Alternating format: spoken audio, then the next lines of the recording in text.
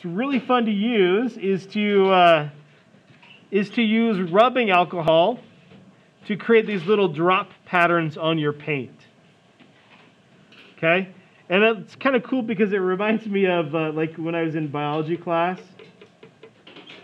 and you make these little, you take the little round petri dishes and you grow bacteria in them. And that's what it kind of reminds me of.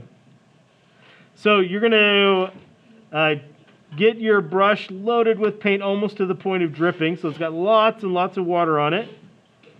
And you're going to cover your area with the water and the paint. And you've got to make sure that you have lots of water on there so that it's really wet but not puddling up. Okay, you want lots of water but no puddles.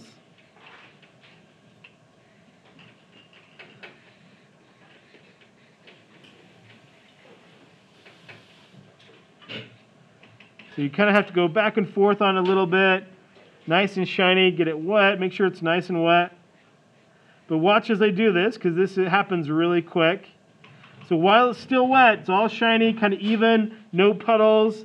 Then I'm going to take this little tubes here, and it has some rubbing alcohol in it, and I just drop it right on the paint, and it does these cool little things, which look like little bacteria molds growing, or planets, or I've seen artists use this for like lily pads in a pond, and anyway, it creates some cool effects.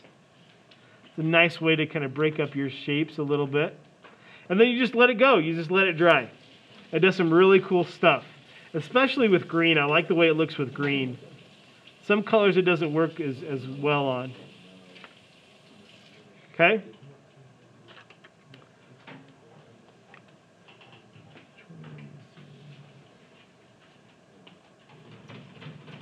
Oh.